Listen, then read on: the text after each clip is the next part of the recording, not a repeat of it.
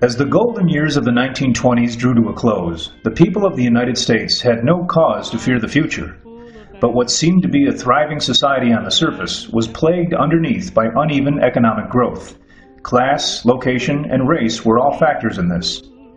The drastic differences in socioeconomic status became glaringly apparent when the stock market crashed on Monday, October 28, 1929. As the prices plummeted, millions of dollars were lost. The ripple effect of the crash from both businesses and individuals would affect everyone in the country, as well as around the globe. By 1932, it was estimated that 28% of households contained only one wage earner, and half of the city's property taxes went unpaid. In Milwaukee County, the number of wage earners had dropped from 117,000 in 1929 to 66,000 in 1932. The urban workforce was hit the hardest by wage cuts and layoffs. Individuals and families who could not afford a place to live were often displaced into shanty towns called Hoovervilles, scathingly named after President Hoover. Milwaukee's Hooverville was located in Estabrook Park along the Milwaukee River. President Hoover and his government did not do much to help those most affected by the crash, believing that the economy would soon right itself. Franklin Delano Roosevelt, elected in 1932, had different ideas. He immediately put the Emergency Banking Act through Congress, creating a mandatory bank holiday, requiring all banks to close and undergo a federal inspection. By ensuring the soundness of the banks, faith in the banking system increased. And Roosevelt didn't stop there. He created numerous federal agencies and administrations to stimulate economic growth and to care for those in need. We still have the Social Security Act of 1935 as the most visible legacy of this time. The American Association of University Women, already firmly established, had 37,000 members nationwide by the beginning of the 30s. Wisconsin had 2,150 of those members.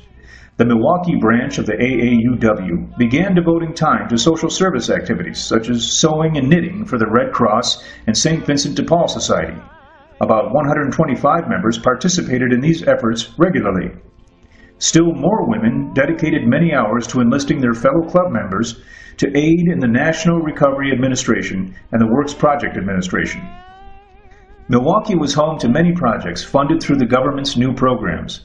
A primary source of providing work was through the building and renovation of public parks, with a pay rate of 70 cents an hour.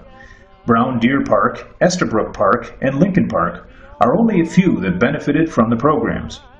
Lincoln Memorial Drive was also completely repaved during this time, and the Milwaukee Public Library and Museum were painted with murals. The Milwaukee Handicraft Project was another enterprise funded through the Works Projects Administration. It operated between 1935 and 1941, employing over 5,000 women and minorities in the Milwaukee area. The project was headed by Harriet Clinton and Elsa Albrecht, who stated that the goal was to make by hand household articles of wood, paper, yarn, and cloth.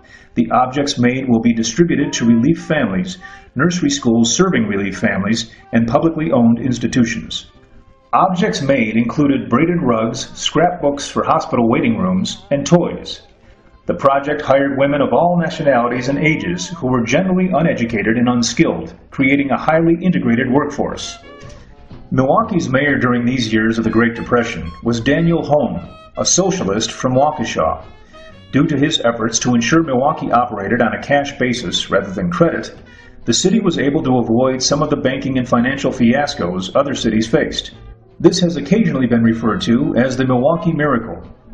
In order to keep the city financially sound, Hone advocated for scrip, a kind of pseudo-currency that would be distributed locally until real money could be found. The law, however, was struck down in the city council until it allowed for a 5% interest rate on the scrip itself. Under Hone, Milwaukee enjoyed a reputation as a crime-free city and won the United States Interchamber Health Conservation Contest in both 1930 and 1932. The city was barred from competition in 34 and 35 to level the playing field. Despite the economic hardship, people still found ways to have fun. Most popular were inexpensive types of recreation, such as dancing. Mini-golf was developed as a less expensive version of regular golf. Sports such as football and baseball served as welcome distractions. Movies also provided an excellent form of escapism, and so the economic downturn did not drastically affect movie attendance. Chess also became more popular among school children in Milwaukee, who were taught on playgrounds. In 1939, a citywide junior chess tournament was held at Marquette University Stadium. The radio gained popularity as a form of entertainment during the 30s. Airtime began to include weather reports, recorded music, and talk shows. Roosevelt took advantage of the growing audience base by beginning his fireside chats in 1933. The reach of the radio was so widespread that when The War of the Worlds, a fictional story about aliens coming to Earth, was presented on the air as a series of eyewitness reports interrupting an orchestra concert, the contrived realism created a widespread panic among audience members. The atmosphere at the end of the 1930s was drastically different than what it had been only a decade before. Instead of viewing the future openly and optimistically, the people were more cautious with their savings and their decisions. Having to buckle down for years meant that families were more isolated, eroding the sense of community that had flourished immediately after the Great War. The intense focus on fixing internal problems caused the people to remain mostly concerned with the situation at home, although they viewed the growing armies of Germany, Japan, and Italy with apprehension. What they did not know was that the war brewing in Europe was, yet again, going to come to them.